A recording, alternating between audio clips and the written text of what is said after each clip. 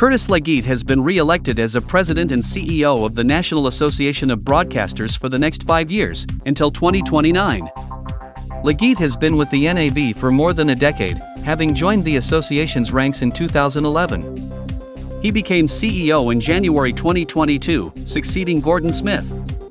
Prior his current role, he spent 5 years as Executive VP of Government Relations, a key lobbying post at the NAB. Zhiyun has announced the availability of the Moelis G300 COB Lite, designed for professional filmmakers and photographers.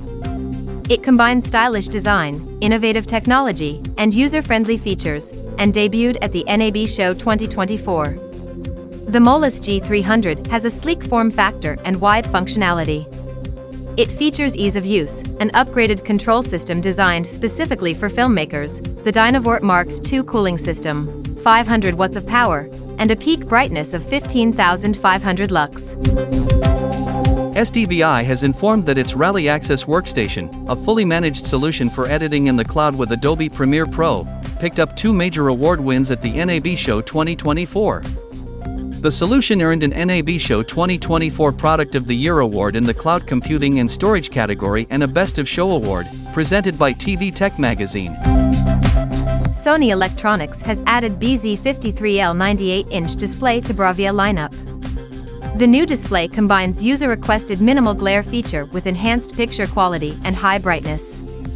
Designed for corporate, education, and retail applications, the BZ53L complements Sony's existing deep black non-glare options. Featuring all the advantages of the lineup, the BZ53L is based on a 4K 120Hz panel and incorporates the XR Triluminos Pro effect, which reproduces a wider and more precise range of colors, as well as 780 nits to support high brightness. Additionally, this display includes a software API function, allowing users to connect their own devices directly to the display. Polyland Technology has unveiled its new Pyro H wireless video transmission system, which premiered at the NAB Show 2024. The system consists of 1 transmitter and 4 receivers, offering more flexibility compared to many similar systems of its kind. It provides long-range transmission up to 400 meters in line-of-sight conditions, 0.06 second latency, and operates in the 2.4 and 5 GHz frequency bands. Pyro H is capable of transmitting 4K 30 video, facilitates an HDMI loopout, and is convenient for UVC streaming. Additionally, it includes a smart channel scan feature. The Ofcom's latest media literacy research shows the adults more likely to trust human content than AI. It is relevant for those who are aware of AI.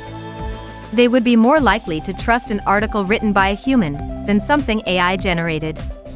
But only around a quarter of adults, 27%, said they felt confident they could spot AI content online. In a controlled environment, most participants in the Qualitative Adults Media Live study were able to distinguish between real and AI-generated content, although many expressed concerns over how realistic the latter looked, and doubted that they would be able to spot fakes in the real world. Information has emerged that Google is getting ready to launch a new Chromecast with Google TV. It will retain the 4K resolution of the current $49.99 model and come with a new remote.